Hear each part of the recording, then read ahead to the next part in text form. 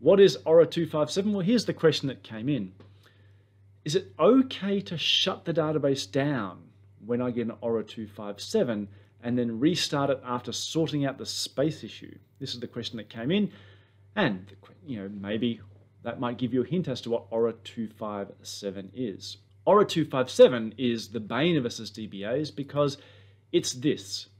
When an ORA-00257 occurs, what it means is you can no longer archive your redo logs. And pretty much from that point onwards, your database is dead in the water. You try to delete and it says, I'm sorry, the archiver is in error. Connect internal only until freed. That is a somewhat obsolete message for those of us that are a bit long in the tooth like myself. Back in the day, when you wanted to connect a sysdba to the database, you fired up a product called SVR-MGRL, Server Manager Line Mode, and instead of doing connect/sysdba, you would do connect internal. You were connecting to the internal parts of the database owned by sys. So that's what the error message refers to, the fact that the archiver can no longer archive a redo log. And you're pretty much stuffed at this point because you can't do any DML. You pretty much can't do anything that would try get the database to move forward, because anything that moves forward generates redo typically, and you can't generate redo because your archives are full. Even trying to connect will give you an ORA-00257 archiver error. The only thing you can pretty much do is connect/sysdba. And so a common question is, can I shut the database down to sort this out? I've got a disk full. How do I solve this problem? Can I just shut the database down, jump onto the OS, remove some files, and I'm good to go? So I want to talk about this common technique first, the thing of shutting the database down such that you can do something. And the answer to that is no. Do not shut your database down to solve an archiver internal error. And I say sort of. There is no risk, there's no problem with doing so. You can quite happily shut your database down at any time. It's always going to come back up again. It's very, very resilient, the Oracle database. But the reason I say no, you shouldn't ever shut your database down to solve an archiver internal error is for two reasons. The first reason is unrelated to archiving at all. The first reason is just don't shut down. It's a bad idea. One of the reasons you pay the big bucks for quality software like Oracle is, well, we have a very sophisticated thing called a buffer cache, which stores information from disk in memory such that you can access it faster. Shut the database down, you throw all that value away, and it has to repopulate next time you start. It costs you in terms of performance. There's also a thing called the library cache, all the parsed representations of how to run SQLs, optimizer plans, etc. Throw all that away when you shut down. Now you've got to parse everything again when you start up. Once again, more expensive use of resource, slower performance. You've got an in-memory store perhaps. That's even more critical because unless you're using some of the fast start in-memory algorithms that came in 12.2, what it means is when you restart, your CPU is going to work very, very hard to repopulate that in-memory store because it has compressed data in it. And more importantly, you're taking an outage. You're taking the database away from people. You could perhaps argue that if you've got an ORA-00257, you've already taken the database away from people. But don't forget, people on the machine who currently are just running queries will so far be blissfully unaware that you've actually got a critical problem here. So if you don't stop the database, hopefully they can continue doing queries by and large. Anyone trying to do DML is going to be stuck, but that's hopefully why we're trying to avoid this problem in the first place. The second one is shutting your database down is often what I call the road to ruin, where you're being sneaky. Now, what do I mean by being sneaky is you're not talking to your database. You're not keeping your database informed. This is what your database looks like. Everyone's database looks like this. It has a series of files and you have some database software running, and the whole thing obviously is sitting on a server which has an OS. Excuse my terrible joke here. There you have some archived redo logs. Yeah, no, terrible. Archived redo logs obviously sit on the operating system file systems, or they could sit inside ASM, but ultimately they're sitting on physical disk somewhere attached to that server, either directly or via network. But two things are aware of those archived redo logs, and in particular the fact that you've run out of space. The operating system is obviously aware of space consumed. If those archive logs are sitting on a file system, the operating system is aware of how much space they're consuming. But also the database is aware, and this is where people often forget.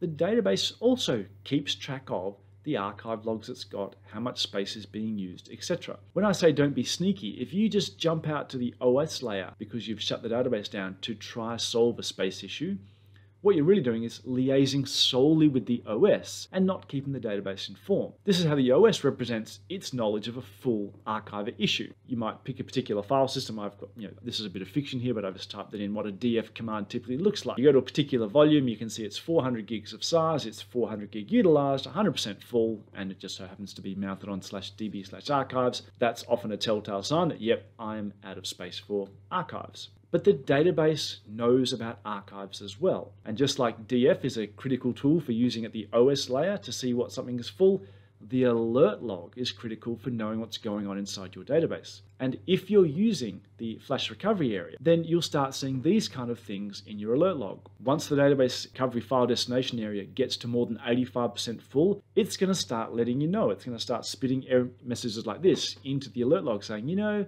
you're starting to run a little bit close to the wire here. You need to solve things out. So both the OS and the database have feelers, connections, information. They're liaising with the archive log subsystem to know what things are full. If you just jump onto the OS because you shut your database down and start removing archive logs, yes, you've freed up space in your archive file system perhaps, but the database will be blissfully unaware of this. And in fact, it will continue to think that the archive space is full if you're using a recovery area like this.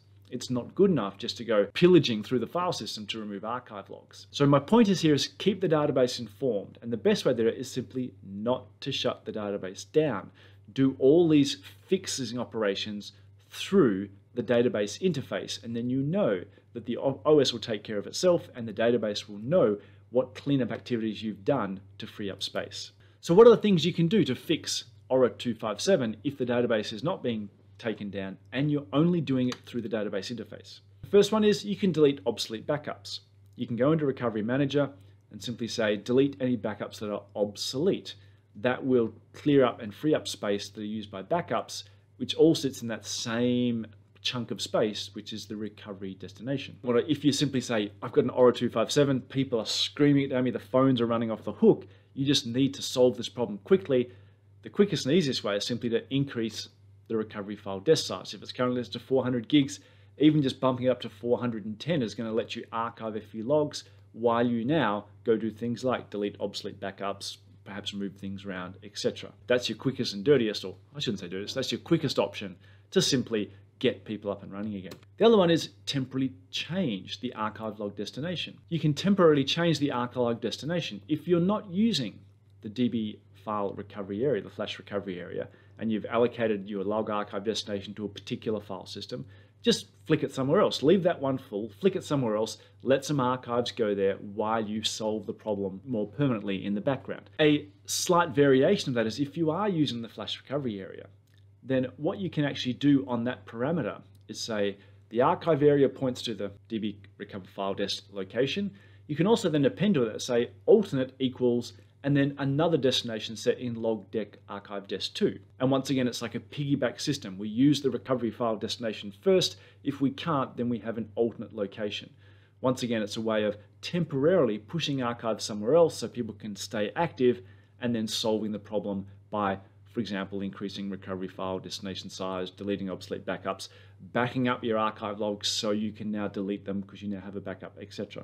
One thing I should stress is most of the log archive desk parameters have a facility to work out when to go back and see if a problem has been resolved. And that's the reopen parameter. It defaults to 5 minutes. So if you get ORA-00257 and you rush around and you fix a problem with any of these things, deleting obsolete backups, etc., it's probably going to be somewhere between 1 and 5 minutes before actual operations will resume, because it'll be between 1 and for that 5 minutes, that 300 seconds, before the database goes, yep, let's go see if the DBA has fixed things up. Generally, in a lot of databases I've ever worked on, the first thing I do when it comes to setting up my archive logs is changing reopen to say 60 seconds. I should note that you can actually forcibly put that in a parameter. So if you've fixed a problem, you can simply say alter system set log archive desk 1 equals existing settings space reopen, and that will just do a reopen right there and then to make sure that you're not going to wait that 5 minutes. But for me, I just like having it at 60 seconds such that I'm always know that every minute I'm going to check in case I've had a problem and then it's been resolved. So at worst case, I'm going to be waiting around for 60 seconds. But overlying here, notice that none of these things are talking about heading out to the operating system. Common thing that I see, people, I'll jump out to the OS, I'll compress some archive logs, I'll move some around, I'll delete them, etc. All those things then require remedial action in the database for the database to be kept informed. I would much rather you go through the database interface such that everything is always kept in sync, your RMAN catalogs, your control files, and it'll take care of the operating system files itself.